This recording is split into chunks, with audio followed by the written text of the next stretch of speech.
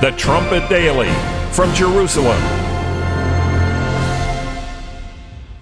Hello everyone, welcome back to the Trumpet Daily.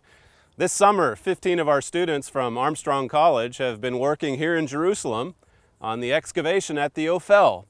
Behind me in the distance you can see the white tents that cover the dig site just below the two mosques there on the Temple Mount. Now this particular phase of digging will wrap up over the next couple weeks, and Dr. Eilat Mazar hopes to begin the fourth and final phase of the Ophel dig sometime in early 2014. To keep right up to date with all the progress on the Ophel dig, make sure you visit the keytodavidcity.com. That's keytodavidcity.com. On that website you have all kinds of updates on certain finds from the dig and interviews with Dr. Mazar and other scholars in the field. So that's keytodavidcity.com.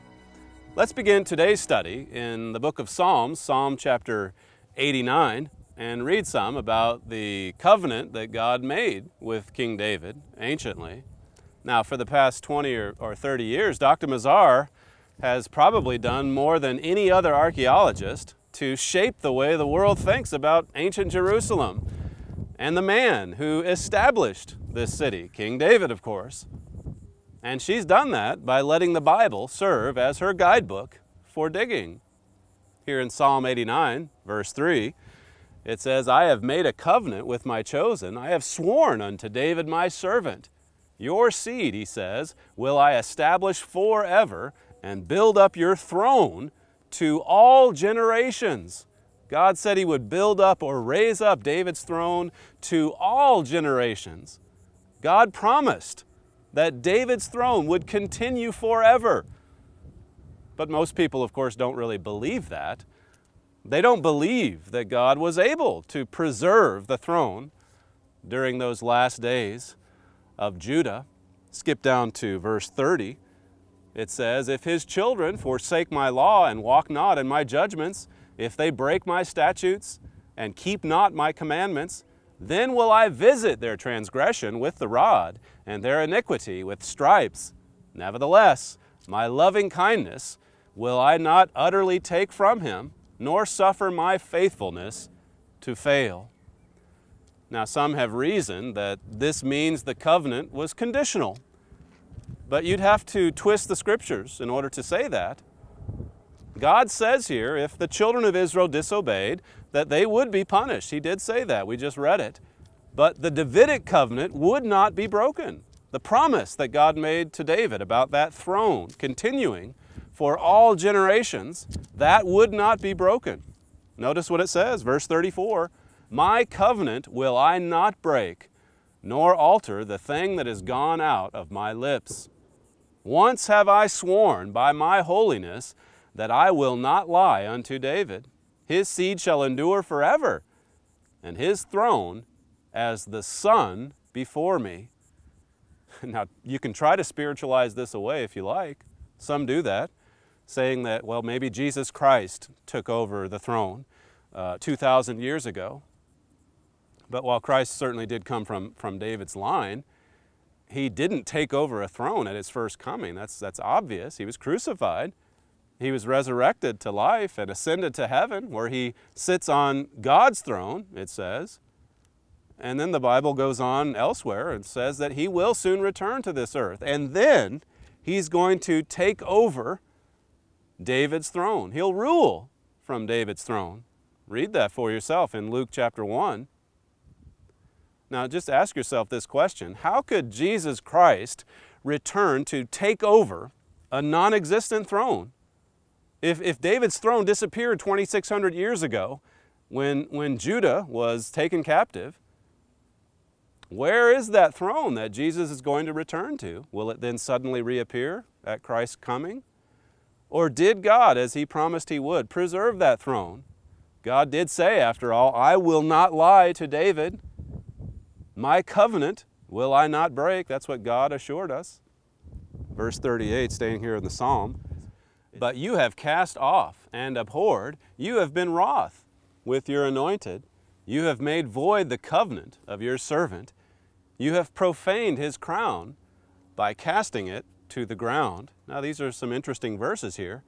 The prophet Jeremiah is the one who most likely wrote this psalm. And he's speaking here of Judah's demise. I think all the commentaries would agree on that. But notice here that the author is beside himself over what had happened to David's throne. Let's look at the book of Jeremiah. As I said, Jeremiah is the one who most likely wrote that particular psalm. And as those two verses we just read brought out, I mean, whoever was writing it was wondering how God was going to keep the promise that he had made to David. Now, God was testing Jeremiah's faith. You can see that all through the book of Jeremiah. He was testing the faith of his prophet to see if he would hold true to the commission that he had given Jeremiah from the very beginning. You can see that in Jeremiah 1, how that God said he was going to use his prophet to uproot and to tear down and then to go and build up elsewhere. And you can study the United States and Britain in prophecy to understand more about that particular mission that God gave to Jeremiah. Now here in Jeremiah 39, we pick it up in the story here where the nation of Judah was about to be smashed by the Babylonians. And Zedekiah, Judah's last king, had locked Jeremiah in prison, thinking that that would be the end of Judah's troubles. They wanted to blame it all on the prophet, who had all of this bad news the way they saw it. And so they thought, well, let's just get rid of the messenger and that'll take care of our problems. But it didn't. In the 9th year of Zedekiah's reign, Nebuchadnezzar invaded Judah, besieged Jerusalem, this city behind me, captured Zedekiah, the king of Judah, and put out his eyes, and then he killed all of his sons, as well as all the nobles in the Judean court. So, I mean, it was an utter destruction of that royal family, one would think, one would assume. Jeremiah 39 here, verse 8, says, "And the Chaldeans burned the king's house and the houses of the people with fire and broke down the walls of Jerusalem. Now Nebuchadnezzar, king of Babylon, gave charge concerning Jeremiah to Nebuzaradan, the captain of the guard, saying, Take him," Jeremiah that is, "and look well to him, and do him no harm, but do unto him even as he shall say unto you." So in the midst of Judah's demise, Jeremiah the prophet was given tremendous favor from the king of Babylon. They let him out of the dungeon, and he was protected during this tribulation. And so were a few others, as we'll see in just a moment. God did spare just a handful of people that he needed to fulfill his will.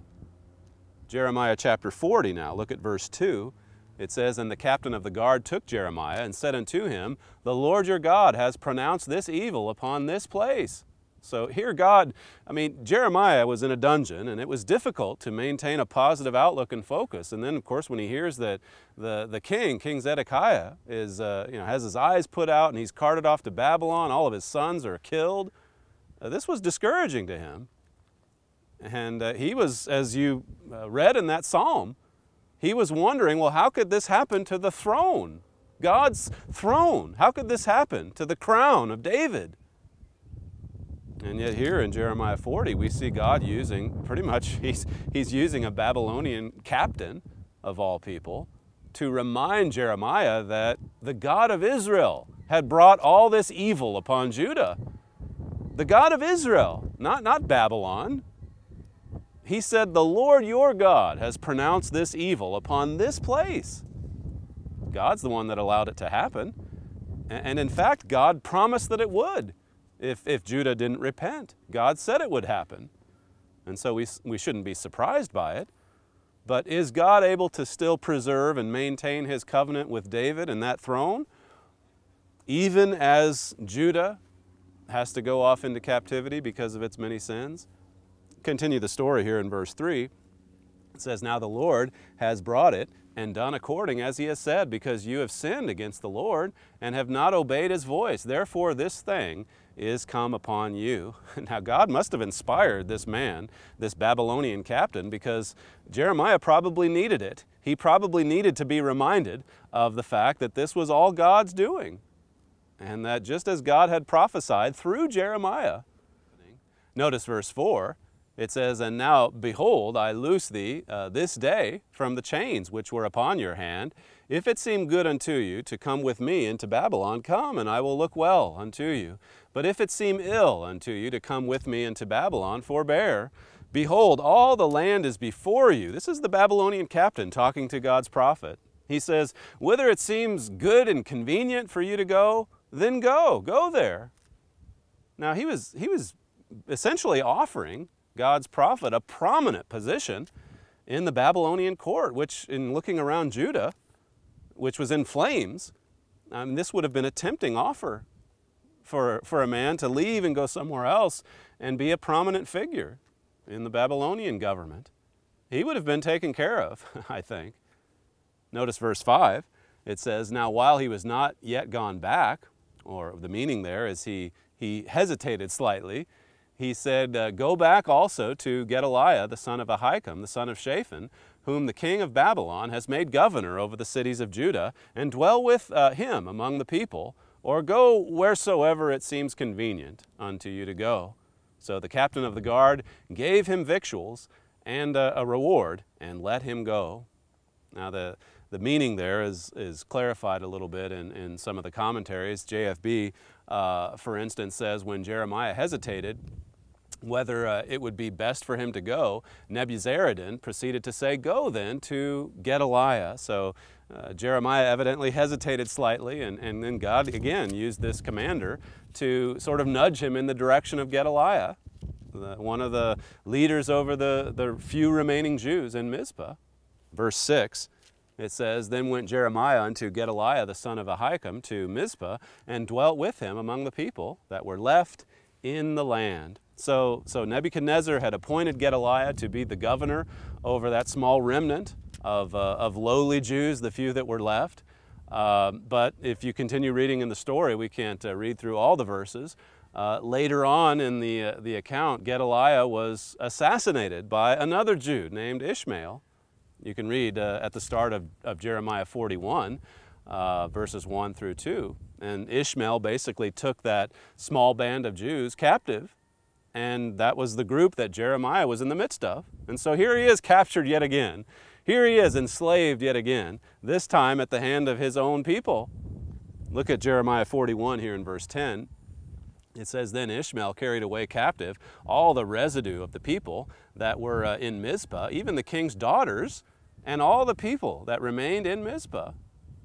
Even the king's daughters. Here's where we're finally introduced to the survivors of the royal family.